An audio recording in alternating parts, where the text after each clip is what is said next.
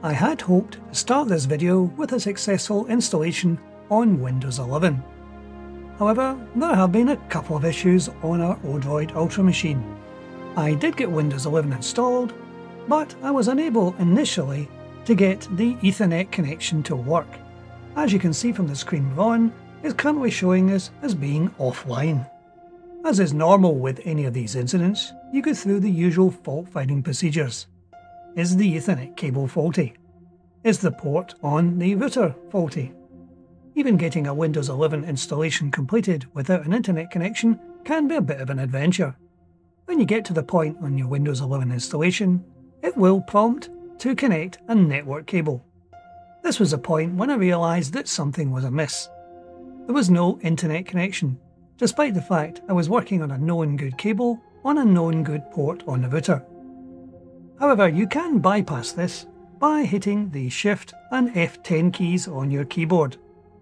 This will bring up a Windows command prompt. Then by typing in OOBE/bypass N arrow into the command prompt. This will disable the need for an internet connection and allow you to continue. This allowed me to complete the installation of Windows itself. Then came the task of working out why wasn't it connecting. Once you are in Windows, if you hold down the Windows key and press X. This will give you a series of options coming up. What we're interested in is the Device Manager. The Device Manager will report where there are missing drivers, and we are indeed missing the driver for the Ethernet controller. The computer I'm using at the moment is the Odroid H4, the base model with no SATA ports. I'm going to use the same technique I used to restore the Ethernet connection on the Odroid Ultra. It was at this point where I made an assumption. The assumption I made was that the Ethernet ports were Realtek, as they were on the H3 models.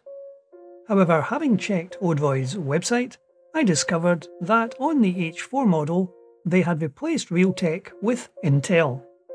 So the Ethernet ports are Intel ones and not Realtek's. Therefore the drivers need to be Intel. It's unfortunate the Windows install didn't pick up this and install the driver for us, because I certainly didn't have this kind of problem with the H3 or the H2 models. So the next task was to find where on Intel's website these drivers could be located. So I'm making this video for those of you who come across this problem, to save you the time investigating what needs to get done. On Intel's website, there is a package you can download which contains a complete list of all Intel's drivers for all operating systems. This is of course a very large file. However, what we're interested in is one particular folder, a Pro 2500 folder, WinX64, W11 or Windows 11. Unfortunately, I couldn't find anywhere on Intel's website to download just that specific driver, so I had to download the full package.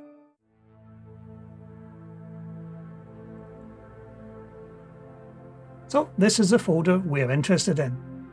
We merely have to replace the Ethernet controller drivers with the drivers in here.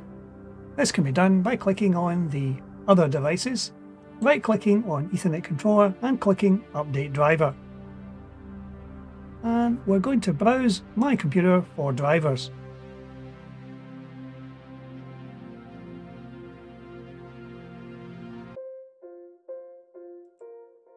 And having selected those, we click Next, and this will install the drivers. And as you'll see, we now have an Intel Ethernet controller on the list. And we now have a connection to the internet via our router and Ethernet cable. As the H4 base model only has a single Ethernet port, there is only one entry for the Ethernet controller. For the H4 Plus and the H4 Ultra, you'll have to do this procedure twice, once for each of the controllers. Now that we have our internet reconnected, we can now browse online. And one of my next tasks is to see if I can fix the other remaining devices which are showing up in the Device Manager as having some issue. For the H3 Odroids, I could do this by downloading the chipset from Intel. However, I've tried the current chipset from Intel, and that does not appear to fix these. So as obviously something still outstanding. However, hopefully this video will have saved you some time and effort in actually getting your Ethernet connections working on the Odroid H4 series. But that's it for today. Thank you for watching.